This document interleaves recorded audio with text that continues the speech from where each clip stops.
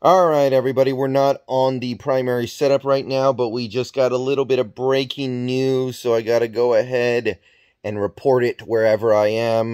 The Seahawks have signed a center. And no, it's not just Ethan Posick again, like I think a lot of people were anticipating. We're trying to do a little bit better. So, as of a few minutes ago, the Seahawks have signed Austin Blythe of formerly the Rams. He played with Waldron, or with Waldron on the staff at least, for I think 4 years. Then he went to Kansas City last year. Barely played for the Chiefs. The Chiefs were so into getting offensive line depth after what happened in the Super Bowl that they decided to bring on Blythe as just a backup to Creed Humphrey.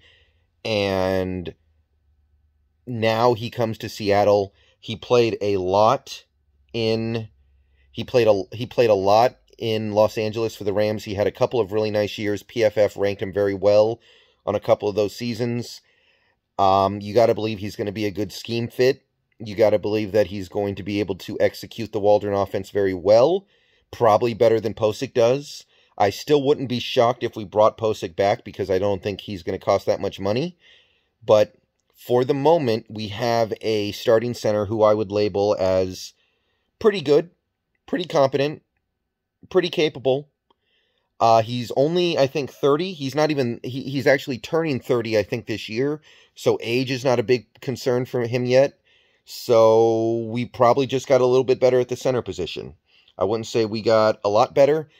We don't know about the money yet. I'm hearing a rumor that it's going to be 2 years, $10 million. If that's true, then that fits in with that 2-year plan I was talking about.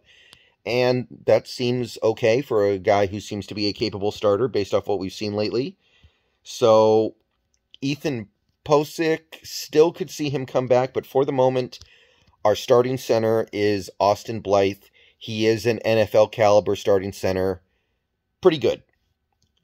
And it doesn't necessarily preclude us from trying to find the center of the future in the draft because it's supposedly just a 2-year deal. Alright, so let me know what you guys think down below. Pretty good signing, pretty good day so far for the Seahawks, I have to say. We're being a little more aggressive than we've been in the past. And I think this signing makes a decent amount of sense. We've now got...